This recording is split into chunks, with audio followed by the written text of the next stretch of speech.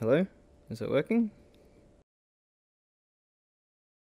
Hi everyone! So I'm going to be doing something a little different today. I'm going to be using VR chat to record myself instead of what I usually do. Now, we're not going to be playing VR chat today, but today I'm going to teach you how to become an absolute god at navigating in Paint Tool Sci, or any other drawing program for that matter, as they usually work the same, generally, kind of. But follow the steps that I show you today and see if you can incorporate them into other programs. So without further ado, let's get started, shall we? Now you guys should be able to see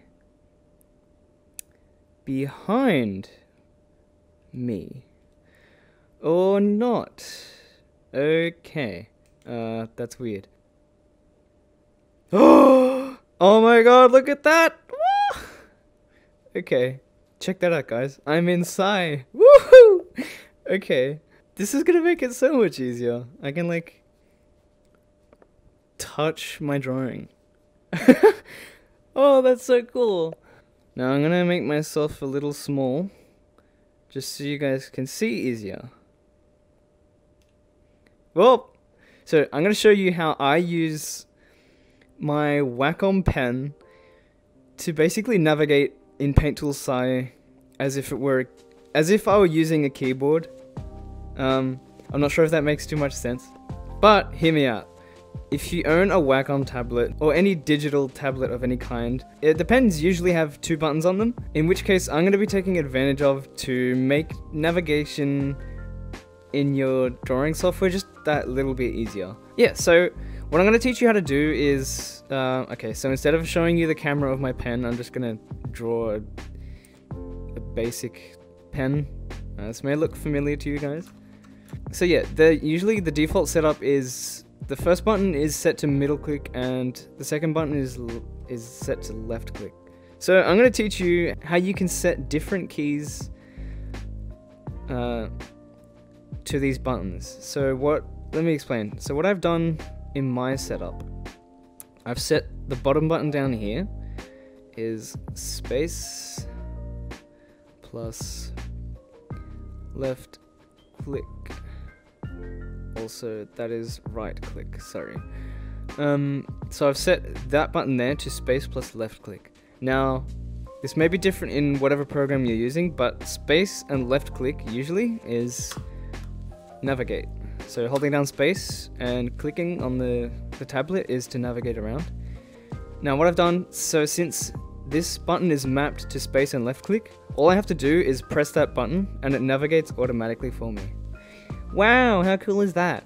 Okay, that's pretty cool. Actually no, that's really cool. That makes life a lot easier. Now trust me when I say this, because I've been messing around with a bunch of hotkeys to map these two, and I found that space plus left click, this just makes life that whole lot easier, especially when you just have to press one button to navigate your scene. Oh, isn't that cute? Okay. Now, the next shortcut is, well, at least my preference for this one is Control. Are you ready for this, guys? Z.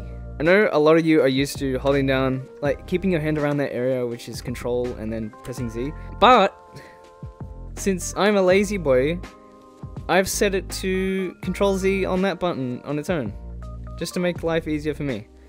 So if I really wanted to, I could finish this line art all with one hand. Now, if that doesn't sound cool to you, I don't know what does, and I'm sorry, you're gonna have to look for another video. But hey, I can navigate my scene, undo mistakes as I go. And it just makes life so much easier, especially if you want to give your left hand a rest.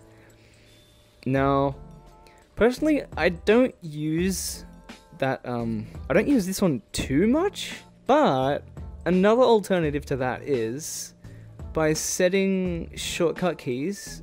Okay, so what you basically have to do, well, at least me, I've set the button Z to undo instead of pressing Control Z.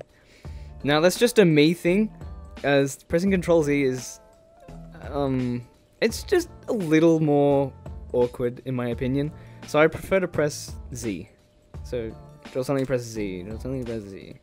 Yeah, Z is much easier. Just change it to Z, guys. Trust me, it's worth getting used to. But if you don't like that, you can always set this button to something else. Now, with the first button here, you may have noticed that I managed to set it to a keyboard press and a click. Now, this took me a while to find, but if you open your Wacom properties, and you check over here, so this is the default, what comes with it. Now, I've made a profile here, and I've set this one to a modifier. So a modifier basically allows for keyboard clicks and also mouse clicks. So if we open that, here you can see I've set it to left click and space. Now, if you're using a different program which navigates with different shortkeys, you might have to change it to whatever that program uses. But at least for Psy, this is the default input for navigation.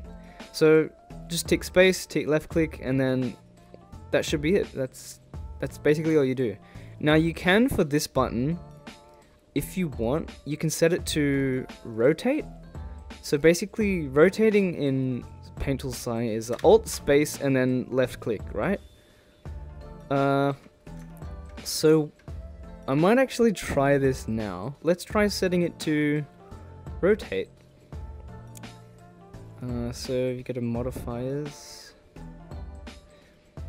Now Alt space click. So left Alt space and left click. So now we have 3 keystrokes set to 1 button.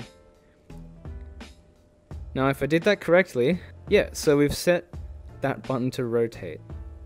Now, trust me when I say this, you'll be drawing like freaking Sonic the Hedgehog after you get used to these buttons.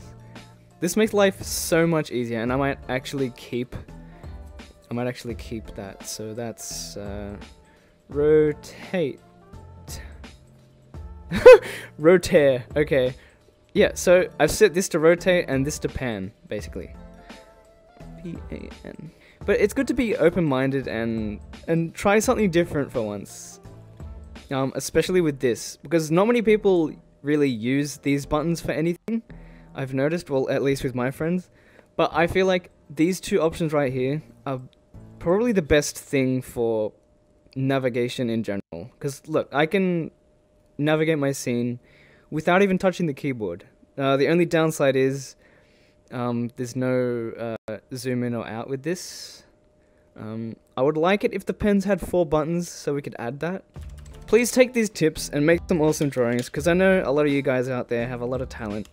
And that's what I like to see in this place. People putting their talents to good use. I feel like the world could be a better place if we do that. Anyway, yeah, that's basically it for today, guys. I'm gonna make more of these tutorials. I'm gonna try and make them as short as possible. Anyway, yeah, I hope it helped. Goodbye.